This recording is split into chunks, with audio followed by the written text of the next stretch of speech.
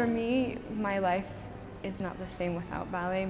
I don't even know how to picture my life without ballet. Santa Monica native Joy Womack's life goal was accomplished this past summer when she became the first American woman to be accepted into the world-famous Bolshoi Ballet in Russia. And I feel not only a huge sense of responsibility, but I also don't want to take one moment for granted. The 18-year-old practices 8 to 10 hours a day in Moscow, 6 days a week, through sickness, even broken bones. It's a company where there's been incredible dancers who they worked through wars. They were still, the Bolshoi was still dancing during World War II.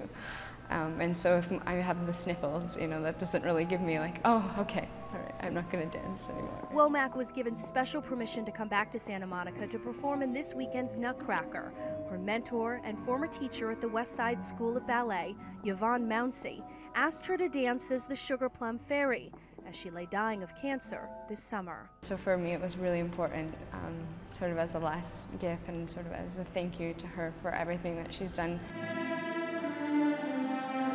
And for Womack, performing gives her a gift as well. That feeling of when the orchestra starts to play and the curtain rises, and those 3-4 minutes where you're on stage, nobody can touch you, nothing can happen, it's just you and the audience. When Womack returns to Russia, she'll debut as a Bolshoi soloist in a New Year's Eve performance. If I could encourage one little girl in the audience to, start ballet or to keep working, then that's it. That's it for me. The Nutcracker runs this Friday through Sunday at the Wadsworth Theater in West LA. Tickets are still available.